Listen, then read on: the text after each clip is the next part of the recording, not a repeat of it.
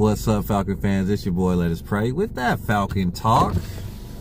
Your boy didn't forget about you, man. It's just been a very, very busy few weeks, man. Falcons Talk, though. I did a video since the winning streak, the 2-game win streak. And then we go on to lose against New Orleans. And then this week we go against the Carolina Panthers, which we thrashed and thoroughly embarrassed. But something has changed for the Panthers that I didn't see coming. The Panthers fire Ron Rivera last week. Or was it earlier this week? It was earlier this week. They fired this guy. I'm like, what? Say it again. What? They fired Ron Rivera, and then the Falcons have been keeping Dan Quinn all this time. It just doesn't make any sense, man. Ron Rivera is a good coach, I believe. I don't know why he was fired. I'm not sure of all the details. I didn't dig into it. But so the Carolina Panthers now, you know, they're not really playing. They're not playing for much. Falcons obviously aren't playing for much either. So this game is a toss-up. Panthers versus the Falcons. Going to be the Falcons at home, who have played horrible at home. Played a lot better on the road. I mean, they've played horrible pretty much equally at home and on the road. But their 2-game win streak they were road games. So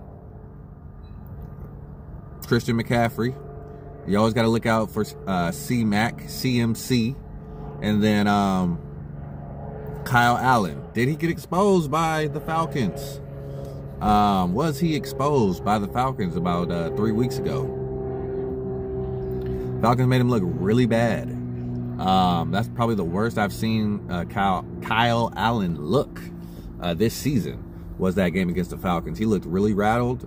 The pass rush was getting to him. He wasn't finding the receivers. He threw like 4 interceptions, which was seemed like very abnormal for him. He seemed pretty accurate for the most part. More prone to fumbling than throwing interceptions, but I mean, he threw interceptions. I mean, Desmond Trufant picked him off. I love you, Desmond Trufant, but you're not known for interceptions, man. So it just seemed very odd. Falcons versus Panthers this week. I'm going to be honest with you, man. I'm hoping the Falcons lose these last 4 games. I'm going to be honest. We're at the 5th pick right now in the NFL Draft. Dan Quinn will not be with this team next season. I think it's safe to say that. So why should we allow Dan Quinn to win any games when it's not going to save his job? It's not going to help this team make the playoffs. Just to play us out of a top 5 pick, just like he did last season. And you see what happened this season. It didn't help at all. Those 3 games we won last season didn't help the team at all. We're saying we're going to be this great team because all of our defenders were hurt last season, and we're going to have a much better season this season, and it didn't happen. So I'm not rooting against my team, but I'm thinking with my brain, the sensible thing, the best thing for this franchise is to lose all the remaining games and to try to get the number 1 or number 2 pick so we can secure that monster, Chase Young from Ohio State. Give me your thoughts, Falcon fans. What do you think? What do you want to happen? Do you want it just to win to save face or for pride? Or would you rather get a franchise-changing player? This guy's a franchise-changing player, a defender, a man who can eat up offensive tackles. When's the last time we had a guy like that? John Abraham, right? It's been a long time since we had John Abraham. I don't even remember what year that was. 2009? Was it? No. Yeah, 2009 or so.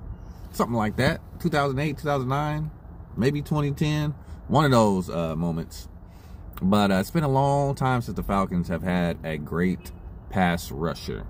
And we didn't even draft him. We got him in free agency. So they've whiffed on free agent defensive ends year after year. Back in the early 2000s, mid 2000s. It's about time we strike gold in that department. So I'm rooting for the Falcons to lose these games, man. Makes no sense for us to win anymore. It really doesn't.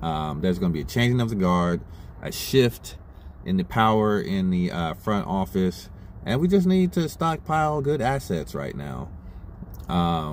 We're not a good team, and I don't know what the turnover is going to be on this roster, player-wise, but I would imagine some of our favorites might be gone next year, depending on what coach comes in, and then some of our favorites may stay.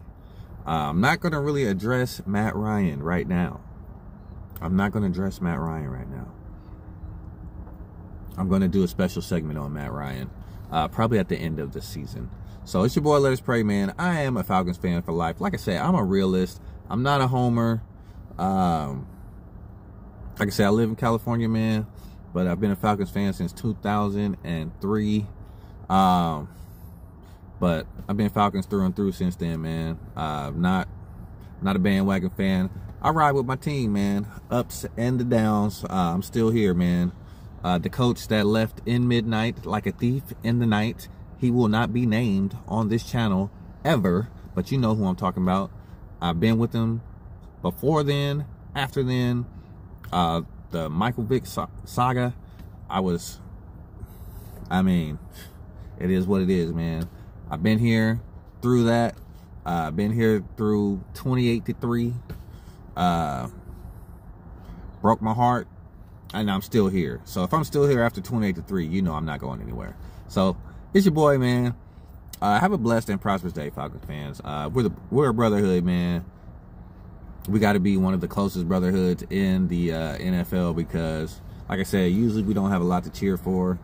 We got to be right up there with the Jets fans and the Browns fans as some of the most loyal fans in the league.